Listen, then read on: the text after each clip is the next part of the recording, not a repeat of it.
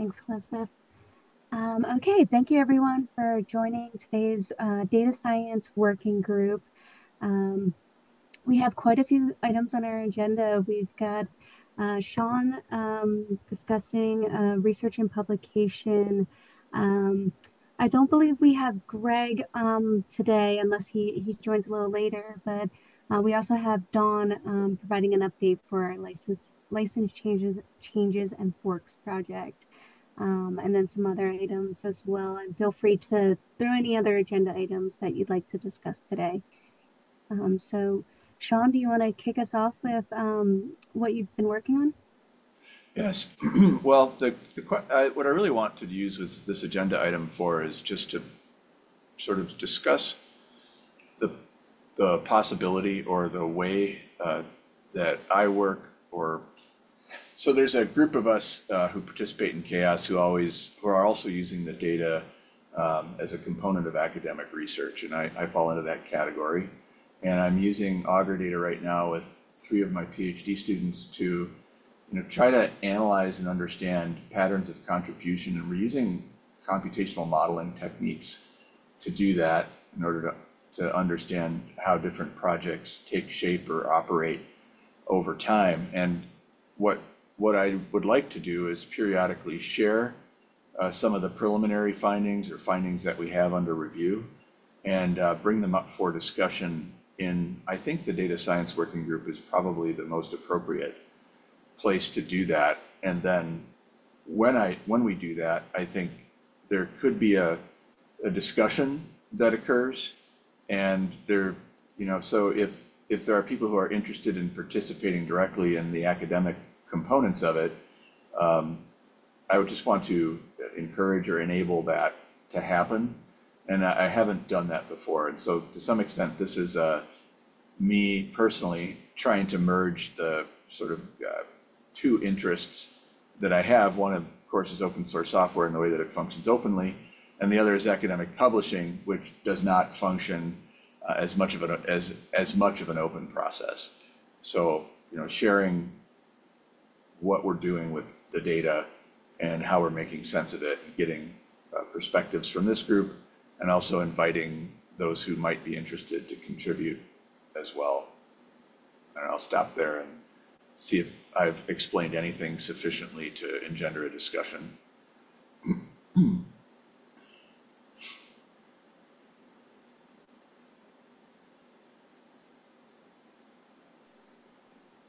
Yeah, I think that makes sense. And I say let's see where it can go. I think this is a great community to share that with, and I think we can get some people um, to be part of that.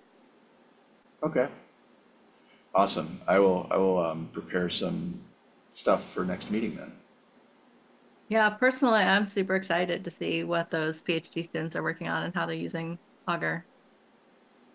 Yeah, I'm really interested to Yeah. see it.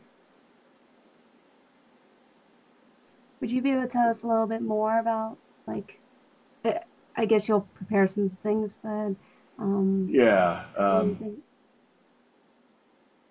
So right now we're working on a number of computational models that place any project in an Augur database, so any project that we want to examine, into a life cycle maturity category based on models developed using, or trained, I suppose I should say models trained using data from communities or foundations that have categorized the projects within themselves. So CNCF, Apache, a few others that have life cycle maturity categories. And so we've been training models using chaos metrics, and then using those models to identify or classify projects that are not in any of those umbrella organizations as being likely to be in a life cycle state that's different, or a life cycle state that is, basically put things in categories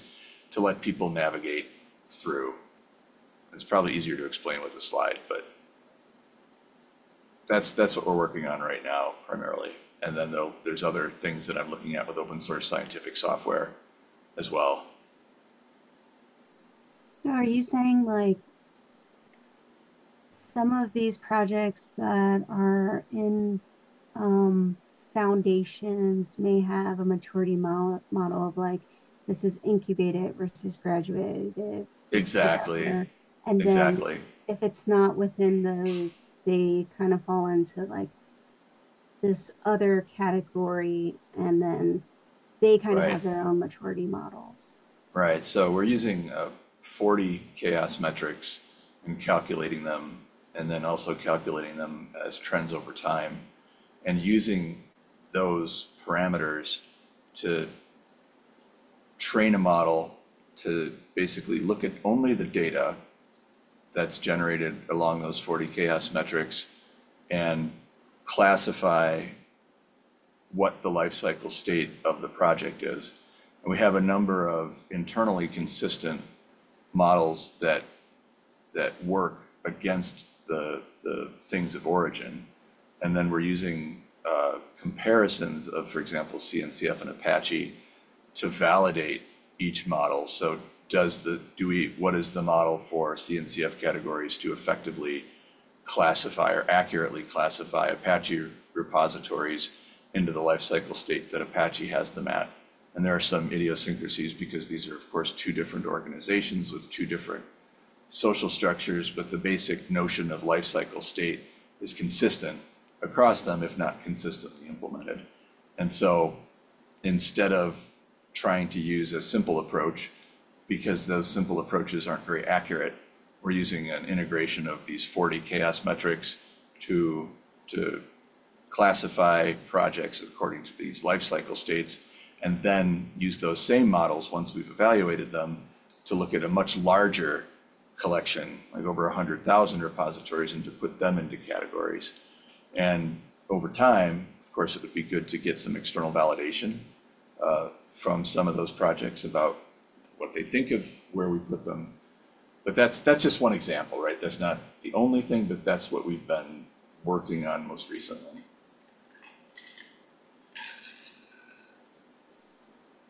Oh, is there like a hypothesis of where you think how you think they compare? So the motivation is that the number of projects is overwhelming, and having some idea what life cycle state the things that I depend on are in is useful information. And there's a lot of conversations in chaos that tell us that this is useful information. And so the hypothesis is that there are some set of characteristics derivable from chaos metrics that are useful for signaling the life cycle state of a project. And by creating a computational model that's validated across a couple of different classification schemes, we have some degree of statistical confidence that the life cycle states that we put things in are consistent with the life cycle states that people operating Apache or CNCF or other places have put them in already. And once that's validated, now we can look at a large number of projects and provide a probabilistic indication of where all of these projects that you depend on are in terms of the life cycle state that they're in. And something that's not easily detectable across a very large number of projects, which is the space that most organizations operate in. Yeah, that's So super I suppose, interesting. so I suppose our hypothesis is we can do it, and we have some evidence that we can. We have one paper under review and another paper getting close to being under review. Sophia has her hand up. I'm Yes, curious, what's your validation? Sorry, I jumped into this mid-conversation, so if you already explained this, you're sure. validating using the established parameters per foundation, or are there other ways that you're going to go in and see, does the project still functionally offer what it says it does, and other tests of maturity and functionality? Right. I've done nothing along the lines of actually functionally examining these projects because the hypothesis is around, I have a large population of projects. Can I use chaos metrics trained against organizations that have labeled the project lifecycle state that these projects are in? Can I build a computational model trained by that data and then effectively use it to look out over a much larger population of projects and put them in a probabilistic life cycle state? So there's no consideration of fitness to purpose or even what the purpose is for a particular project right now. That's fair. I guess maybe I should have clarified more. I was thinking more like quality measures, which are, I know, often flawed, but there's, depending on the ecosystem you're looking at, there could be established linters and checks that you can run to kind of just gauge other measures of quality. And just as another way to sort of validate whether or not the maturity model is yielding what you think it's doing. Yeah, yeah. I mean, I think including linting projects. I think you're talking possibly about like the to-do group linter. Oh, there's a couple. Like I know PyPy also has a linter. I think Debbie might have one. Like there are project and ecosystem specific tests that can be run. Just so I don't know, the times that I've looked at quality assessments in academic papers, it's very much test dependent. And then the tests are also ecosystem dependent. So depending on where you focus, you might be able to use a couple of purpose-built tools just to give you another validation method or a way to sort of test whether or not the things that are coming through as mature are actually still quote unquote quality. Because if they're mature but they have no quality, then I'm not like, how do we interpret that?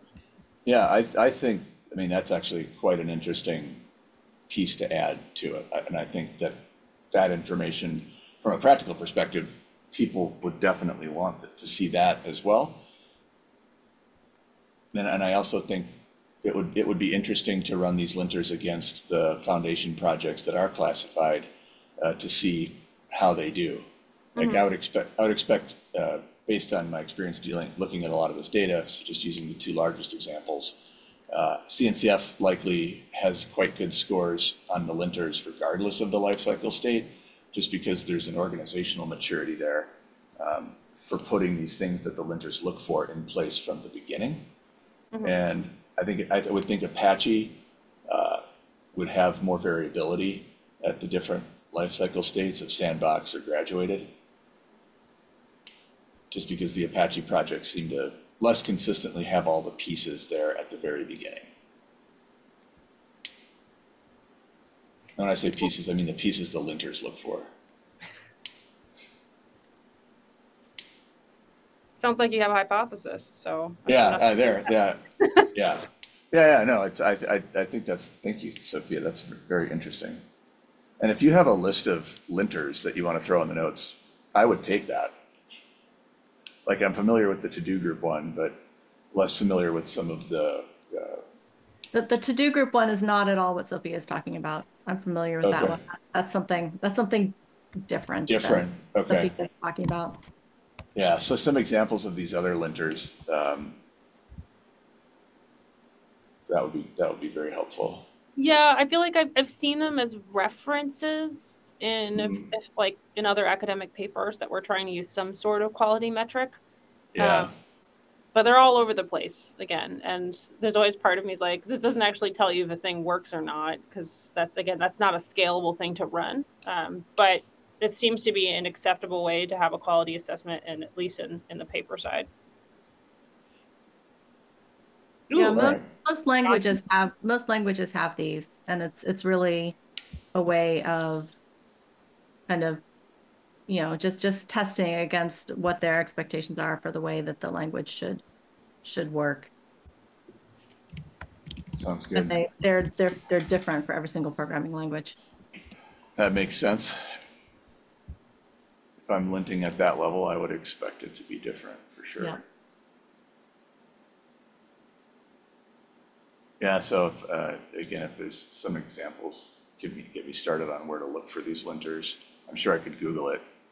Yeah, I just posted a link in there which has a whole list of a whole bunch of linters. There's so many. Like, Oh yeah, Looking at hundreds of linters. Yep. mhm. Did you put them in the? It's not a small Did you thing. put them? Did you put them in the notes or the chat? I put them in the chat. I'll throw them in the notes. Okay. Sorry, I didn't mean to make your problem bigger. No. I mean, linters are certainly like the the to-do group linter has certainly been on my agenda because it's very, very general.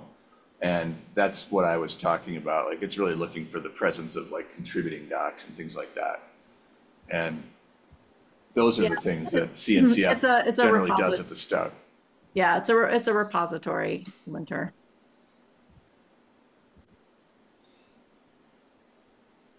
Which is not even on this list of linters because it's so different from every other linter in existence. Yeah. I think it maybe shouldn't have ever been called a linter, I'll be honest. It's a repository assessment tool. The to-do group repo linter. Yeah, I think it's technically implemented in a way that's similar to how these linters are implemented, but its functional purpose is very different, if I'm understanding correctly.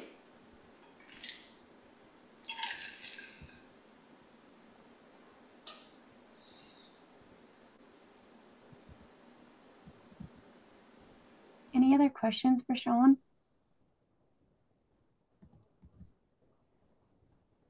No? Okay, so Sean, we look forward to hearing more about the project and hopefully getting to meet some of your students. Yeah, sounds good. Next up, we have Greg showing us some visualizations for Ansible and other projects. Greg, is this still a topic you'd want to talk about now or at a next meeting? I can go either way. I can go over it if you want. Yeah, we have time. Very happy to do that. Since Sean is on the call, I should probably caveat this a little bit because this is data that should be generated through Augur, and every time I keep meaning to port it to Augur, and I keep getting halfway through that project, and then either hitting something and coming to talk to you and Callie about it, and then it ends up. That is not. You know how it goes. That is how it goes. Well, no, it's at least partially my fault. So this, what I will, if I can grab the screen sharing, that would be wonderful. So let me just. Okay, let me stop. I can stop, I think. I've stopped screen sharing. Let me pull it up. So, okay, so this what I'm going to show is based on some thinking I did some years back, actually, and it's just it kind of just sat there, and we use it a lot, and we haven't really evolved it from any further. But I still think it's interesting and worth talking about, and it's based on. Are you seeing my screen, by the way? Is that right? I am. Yes, good. Okay. So I'll jump into one of these reports in a minute, but I just want to lay the groundwork first. The basic idea is we're interested in looking at our community. So I was brought onto the Ansible project originally to help with a data analysis view of the Ansible community because it's so massive, right? Most of the time you can, for smaller projects, one or two people can kind of hold it in their head, but the Ansible team knew they couldn't do that. It was thousands and thousands of contributors, and they wanted to get someone to help do some of the ETL type stuff, right? It's not particularly modeling based, it's just summarizing stuff. And so the question I set myself was, how do we determine or have a sensible definition for an active contributor? And I know this is a question Callie and I have talked a lot about over the last couple of years as well. At the time, and still, my definition comes from a thing called the Orbit model. So Orbit went and made a company around this, right? But their original model was actually fairly simple. It was that you take all of the activities that you can count for a given person, you weight them, give them arbitrary point scores, and then you time decay them. So that's an exponential. It was less than one, so it decays over time, and you sum it up, right? So you have this time decayed activity score for every person in your community, and then you do things with that score, right? And so that led to these two plots. So the first thing I did was to take the list. So I've got all the thousands of people in my community. I can add up all of their activities, and then I can say how many people reach a certain bar. I'm not going to say that the person who turns up and opens one issue in one of our GitHub repos isn't still valid and a contributor.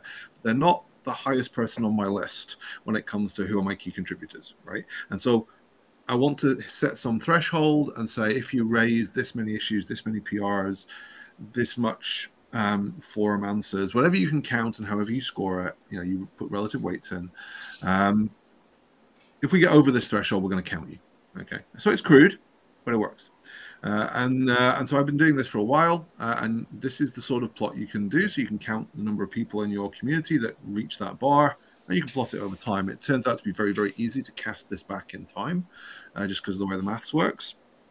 And so you can plot it over time, and you can see what's happening. Now, Ansible has been declining for years. When I first started doing this, that number was around 1,000 active contributors a month, and I have a pretty high bar. I use, so to set some context for this, to give you something to hold on to, I use 1 point for an issue. This is just GitHub data.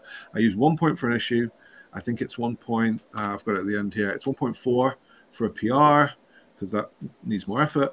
And comments are worth a fair bit unless you're commenting on your own thing, because you have vested self-interest in commenting on your own thing and bumping it up and getting people's attention, right? So if you've gone to the effort of finding somebody else's issue and saying, hey, I've got that issue too, or if you hero have gone to the effort of actually doing a PR review, which is the most thankless task in open source, right? Then we score those things quite highly. So I'm just counting issues, PRs, and the comments therein. And then adding it all up, because we have hundreds of thousands of issues and PRs across the Ansible space. It's 600 repos in total. Can I ask a question? Of course, Sean, please. I'm curious about the not including commits and the rationale there. I'm not judging it or saying it's good or bad. I'm just curious about it.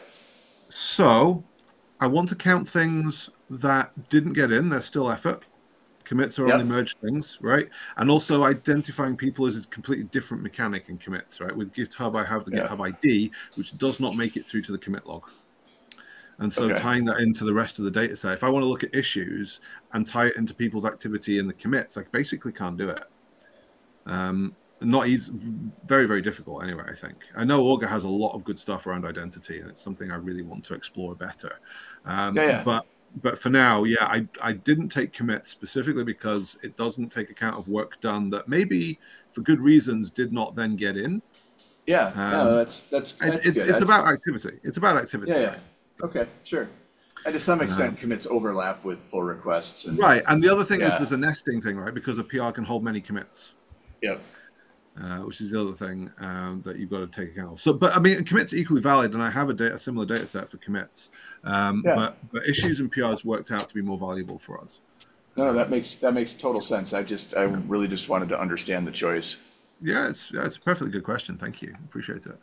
So this is the first plot, which is a dead easy time series plot. The more fun one you can do is then to flip it around and say, well, okay, instead of just putting a threshold cut off and counting everybody above it, who's at the top of the table, right? Who are my top 20 people by score? Because those are the people I want to go talk to, right? And I would argue that most community people know who at least the top 10 are in their community, right? But who's in 11 to 20? Who's up and coming? Who's drifting? That's the questions you really want to answer, right? And so we came up with this plot. And so I need to this is based entirely on the Orbit idea that came out of the people running the orbit.co stuff. So the idea is the project is in the center of the plot. And for each of the people in the top 20, we can do the same back casting of their activity score. So I can look at what their activity is this month, last month, go back a year. I've got 12 values, put a very simple straight line through that, right? And I've got an idea of whether they're getting more active or less active. And I can use the slope of that line to create a vector. And so I can look at people and say, this person's getting strongly less active. This is a bot that needs to be filtered out. I missed that one. But this person's getting a little bit more active. This person, Felix Fontaine, is by far our #1 contributor, and he is right at the center because that's the highest score, right? But he's getting even more active. The arrow just about points inwards. Evgeny's leaving. This is a really useful plot to be like, who's active? Who's coming in? Who's up and coming? Who's drifting? Who do I need to go talk to? Who's a new name that I don't recognize that I should go and chat with? Right. And so that's the whole thing. That's it. There's just those two plots. I mean, I did some other stuff as well, which I'm less interested in, to be honest. I had a go at doing, I don't know if you're familiar with DAO Mao plots from like social media, where you look at stickiness. I had to go at doing a stickiness thing for GitHub. I had to up the scale because nobody looks at GitHub daily, or very few people look at GitHub daily, right? So I tried to get it over a week so we could deal with the Saturday Sunday problem. So it became weekly versus half year rather than daily versus monthly. Turns out the ratio is about the same, right? So I had to go at that. I have no idea why this has gone to 0. There's clearly a bug in my code somewhere. But you know, usually 10% stickiness is not bad. Usually when I see something trail off at the end, it just means I haven't collected that data, honestly. I mean, we are mid-September, so it could well be that. Yeah. But in any case, 10 to 12% stickiness is not too bad. And I'm a huge fan of survival analysis, so there's a whole bit of survival analysis down here, because I really hate it when people say, this is my average time to close. And I'm like, you're lying. It's not true.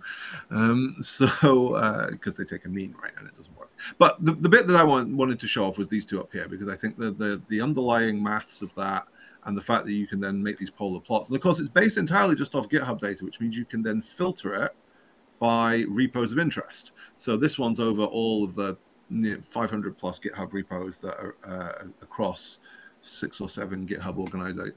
36 GitHub organizations. That's because we have 6 organizations of our own.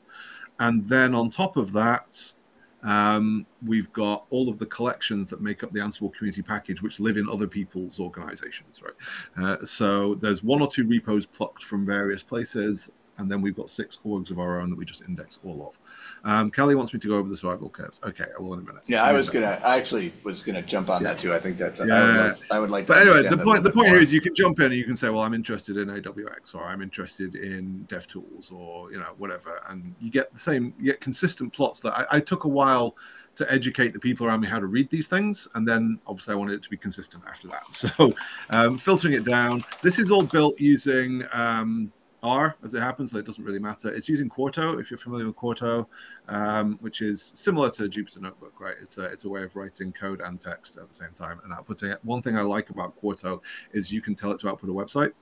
So it will just it'll act like a static site generator. It'll go and run all the code and output all of the reports as a static site, and then I can just host it. Boom, done. So that works really, really nicely. All right, survival analysis then. Okay, so same data set. The point of this was to get my colleagues in the Ansible community and business to try and start thinking of interesting strata, because that's what I like about survival analysis is you can put strata through it, right, and start looking at the differences between groups. And so this was an example of how to do that, and they just never really took me up on it, which is unfortunate. So this was me looking at time to close. And so you can, who's familiar with survival analysis and doesn't need me to explain what survival analysis is? I'm hoping that I can dispense with the core of that. Does anyone want me to talk the basics of survival analysis first so I can explain what these plots are? Going once? All right. If I need to, then tell me. I'm happy to do so, but I don't want to take up everybody's airtime.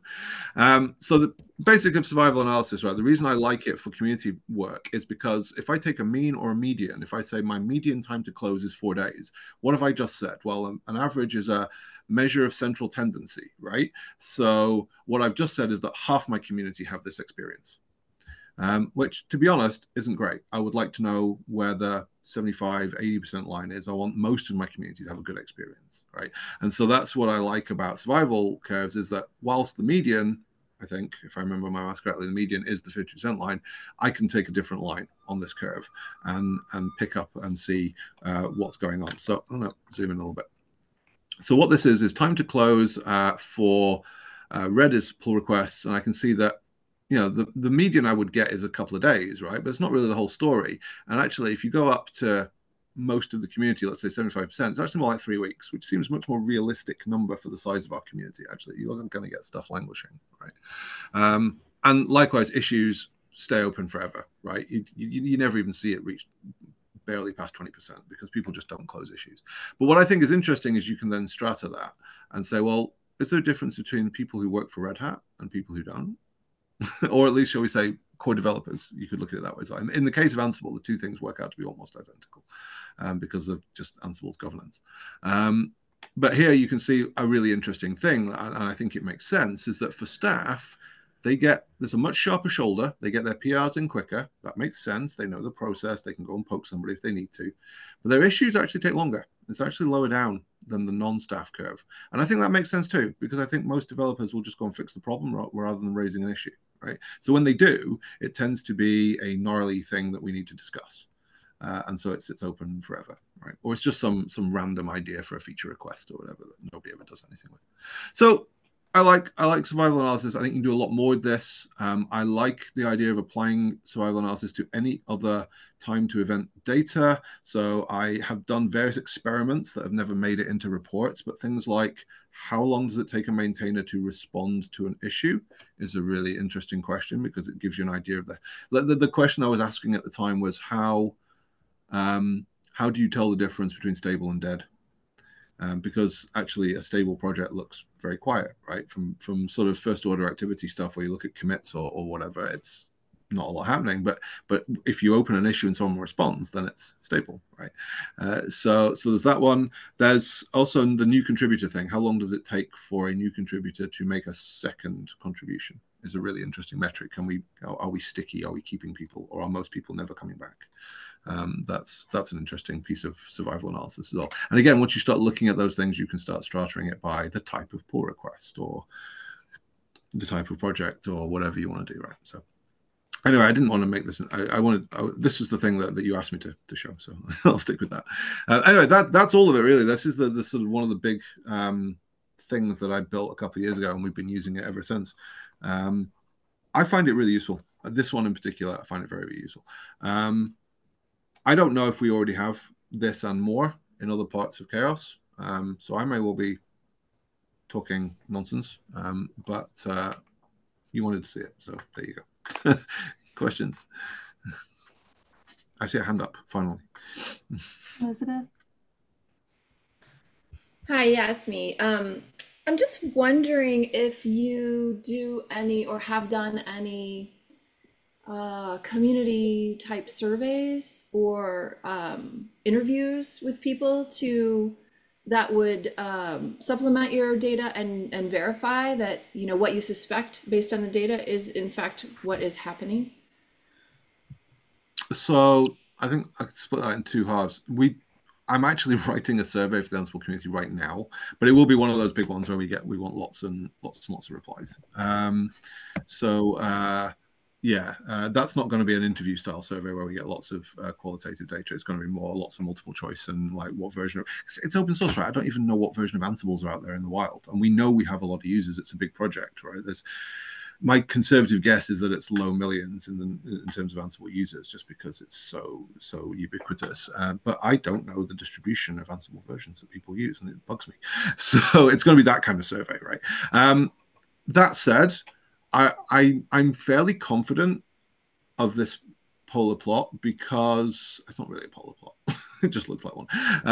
But it's because the names on there, I recognize at least half of them. Every time I've done it, and I've been doing it for years, I know the names that are on it and what they represent. And then I see new names and I go and look at them in GitHub and go, oh, that makes perfect sense. They have indeed been contributing to these repos over here.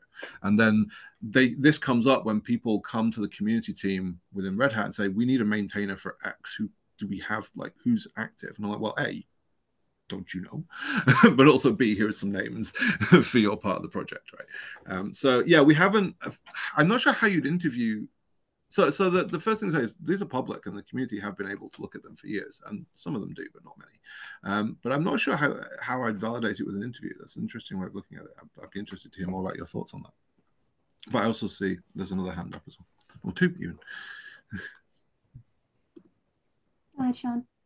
Yeah, my question is, what does the proximity to the middle of the circle indicate? And I think the what? Score. It's the most active people are in the middle. And what does the size of the node indicate? That's the number of items. So you can imagine that there might be someone who did a lot of stuff a long time ago, and so the individual contributions to their score is low because of that exponential. But there's still a lot of items in their list, and it's a way for me to see at a glance that this is someone who's been very busy, but somehow they're not in the middle, so it must be that they were busy a long time ago, right? I see. And then the arrows are the trend of their activity. Right, exactly. So that's the vector through their historical scores as to whether they're getting more or less active. Yes. That was my question. Thank you. Thank you, Sean. Jan? Thanks, Greg. I think this is kind of a general question for the whole group, but I wonder if there's any qualitative data or information about how maintainers approach their issues or pull requests. Because I think in you presenting this, it made me start to think of um, like time to close, like in like when you're going through your pull requests, you kind of go through like, well, this one's pretty easy, so I'll do this one Mm-hmm. and close it, or I know this one's only going to take 10 minutes. And then there's like that compounding effect of like, okay, we have 100, now we have 200 pull requests, now we have 300, and then it's like we don't know if we'll ever get to that, ever get to closing all of them. And so then you know you start waiting even longer. So I don't know if there's any information around how the I team approach that. So that's a really good question. I can't answer it directly because I'll be honest, I haven't asked them. But I really like your point about, you know, this one's easy, this one's hard. I actually had a go at that when I was first teaching myself survival analysis years ago. I went and did exactly that for a whole pile of PRs in the community I used to work in, which is a community called Foreman. If you'll permit me, I will. I'll just put the link in chat. You can have a look at it for yourself. Actually, that's probably easier rather than me screen sharing it.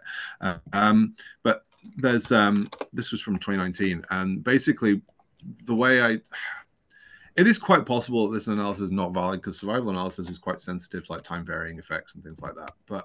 And I was just learning, right, and playing around. But at least for a basic analysis, absolutely, the complexity of the PR obviously has an effect on the time it takes to get it merged. But what I found really interesting was that far more strong was the number of files that it touched.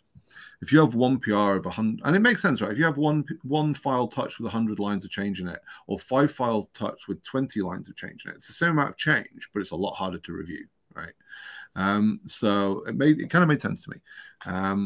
I'll also put a link to the GitHub reports into chat as well, or into the notes rather, so that we've got it for later. Yeah, that'd be some- helpful. Have a look at. So yeah, it's I really love survival analysis, but I think the problem is that because it generally looks at historical data sets rather than things that are live right now, right? And GitHub is changing all the time, so it can be a little tricky to get that right, but. My hope is that it's still ballpark, even if it was a really minor effect, I'd be worried that we'd either read it the wrong side of the line, as it were. But usually these things are pretty strong, and I have some faith that there's some truth in them. Yeah, thank you for sharing this. This is really great. I'll have to put on my to-do to read. Sophia, you have a question? Yeah, I'm curious sort of the reception and impact it's had on the team itself. Like who's most interested in looking at the data outside of the people that are interested in data, and what do they do with that? So to set the scene, Ansible, with internal to Red Hat, has a thing called the Ansible Community Team, which exists in engineering. And they're obviously the main consumers of that. So I was originally brought into the Ansible team 5 years ago to do the data for that team. Now, things have shifted around internally over the years. So I do a variety of other things that are less fun. But I still maintain that stuff for them. They are the primary consumers. I was the only data person on that team. In fact, I think I'm technically the only data scientist in the whole business unit. Yeah, I know. But so there's me building it, and there's probably 6 or 7 other people in the community team who use it. And then occasionally I will take that data set and parse it in other ways to answer questions, like for our marketing team who want to put a number on the Ansible Fest stage as to how many contributors we've got, and they want the biggest number they can possibly have, right? And so I'll go and stop doing all the clever math and just count the number of rows in the table and tell them it's 30,000 people or something. But we don't admit that I do that. So. So as for impact, its main use, there's 2 main uses. One is just knowing who to go talk to when we need them. The impact I would have liked it to have, which we never quite got set up, and I'm still pushing them to do it, is that I would have been using this for coffees. I would have been using this for knowing who to go and have regular coffee with in the community, so that you can get a temperature of what's going on out there in the community. That's what I used to do in Foreman. Know who your key people are is an important rule, right?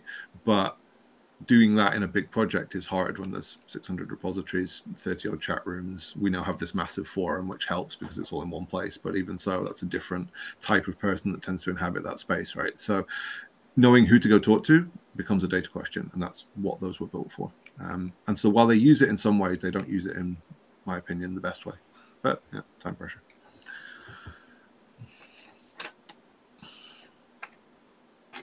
Awesome. Thank you so much, Greg. This is really interesting to see. Very cool. Yeah, Thank you. Very welcome. So I'm sure we've all got other stuff going on that I would learn just as much from. I don't want to claim I know lots of things, especially this. No, enough. This is great. Thank you. If there's any interest in doing something with that, writing up somewhere, I'm happy to explore that. If it's useful to people, I can. Well, the code's all public anyway. Actually, let me go and put the link to that in the notes, because it all just runs in a set of containers. So there's 2 containers, and yes, it's written in R, but it wouldn't be hard to translate. We're always happy to take posts on the CHAOSS blog if there is something you want to. If you think it's useful, I can probably. I think it might be interesting. I mean, especially in particular, I think what would be interesting to the community is around that orbit model, because I think a lot of people think about orbit as the company, which has right. I guess gone out of business, and I don't think a lot. Has it gone? Have they gone now? Interesting. So there was something, or they got sold, or something happened to the company itself. So what's really interesting about Orbit was really early on when they were setting up, they had the entire model in GitHub of what they wanted to do. And so I went, oh, that's useful. I'm going to try and implement that. And so I did. And of course, about 6 months later, they realized that they were kind of giving away the secrets. And so they took it off GitHub. But by then, I'd already written my maths, so it was fine. They made it a lot more complex in the end, and they probably needed to in order to try and interest people, right? Because the basic idea of weighting something, time decaying it, 0.9 to the power months is all it does, and then adding it up. It's not super complex, right? It's not there anymore. And I think it's a really fascinating way of looking at community personally. And I think that particular part would be really interesting to some of the CHAOSS folks. Yeah, I'd be happy to look into doing that. I promised a lot of things to a lot of people. We'll have to figure out when I can do it, but we're not in here. No, it's fair enough. As I said, I think Orbit were onto something, and I wanted to like their tool. I tried it out, and it didn't quite land for me in terms of how they had the UI set up and everything. So in the end, I was just like, no, I'm going to write my own. Okay, so in the 3 minutes we have left, I am going to very quickly just mention that I have the forks and license data that I went through in the last meeting is all in the repository now. So I have the data, but it's not just the data. I also there's some stuff that people can work on if they're interested. In particular, we need to think about what project health metrics from CHAOSS we want to run against these projects to start looking at the differences between the original project before and after relicensing, between the original project and the fork. I think there's lots of interesting stuff to look at. And we have a Google Doc where I've started putting together we'll do some kind of a report. But this doc also has, if you go down to the methods, it has like the research questions. So you can get a feel for the types of things that I was thinking. We can add more research questions. We can do whatever we want with this. But I wanted people to know that the data's there, the request for help on the project. So so have a look, and all of the data itself is in the notebooks. So you can see the Jupyter notebooks and just kind of look through. I've got a summary at the top with kind of the TLDR, and then what I did to gather all the data, and then there's also data files. So all of the commits that I gathered from the GitHub API are stored in these pickle files based on different timeframes and different projects. So you can actually, if you're interested, you can just load those pickle files and see what the commit data looked like. And if you see any mistakes, let me know. Oh, and there's an Open UK research event that's at 4 o'clock my time, 10 o'clock US Central on Friday, where we're going to talk about forks and relicensing. So James Governor from RedMonk is going to be there to talk about the research that they did at RedMonk on whether or not relicensing has any financial impact on the company. The answer is based on the small data set of companies that have relicensed and have financial data, the answer to that is no. There is no financial impact to the company, which is kind of interesting. So he's going to talk about that. I'm going to talk about data. I think Amanda Brock is going to talk about some forks and relicensing stuff as well. So that should be interesting, and I'll grab that. I'll grab that link. I think I've got it right Thanks, here. Dawn. Yeah. Sophia, we have a minute for your question. One, I'm super excited you're doing that with them because I think that's going to be a really interesting conversation. And thanks for showing up with data as well. I think that's always really cool. Just looking at your doc, is there a place that you want to start collecting metrics? 'Cause I feel like you probably have a couple in your head already. So I don't want to be like reiterate things you're already thinking about. But I was looking at the research question section. Do you want to just expand that project health like, do you want to expand something on metrics? I'm just kind of curious where we can shove things in to be helpful without breaking your template. That's a really good question. I would say if the metrics themselves are applicable to like a specific research question, you could just drop them in here. Maybe not. Let me think about this a little bit. We could also create an appendix or a notes section where we put notes for things. Maybe that would be a better place. That could be, yeah, because I don't want to like crowd it with a bunch of like random thoughts. I think what you have structured, it makes a lot of sense. But something like listing 40 odd metrics might just break your format in a way that's untenable. So I think if we shove it in an appendix, that makes sense to me. And then as this continues to evolve, you can figure out how to incorporate it in the way that makes the most sense. But this is really cool. Thank you for kicking this off. Yeah, thanks. We ran out of time for the Open Source Summit retrospective. Did anybody have anything burning that they wanted to talk about from the Open Source Summit? I can wait. Okay. I can move this. We can move this to next time. Maybe by It's nice next to time see we'll have you. videos. I missed you, Sean. I heard you were there, and somehow I didn't see you. Nope, Sean is gone. Sean was Sean had some travel difficulties and was a bit late, so he was only there. Yeah. I see. Sean was here as long as he was in Vienna as long as he was in this call. Makes me feel less bad for missing him because I saw him in the schedule. I was like, Sean's here? I haven't seen Sean. Yeah, I sent him a message like Monday night. I was like, "Where are you? I haven't seen you all day." He's like, "Yeah, I'm not there yet." Oh, okay. So he made it into Vienna Tuesday night for the Wednesday day, but better late. Okay, we're out of time. Let's give people 8 minutes to do whatever until the CHAOSS community meeting at the top of the hour. All right, thanks everyone. Have a good day. Bye. Have a Bye. good week, Everybody. Bye.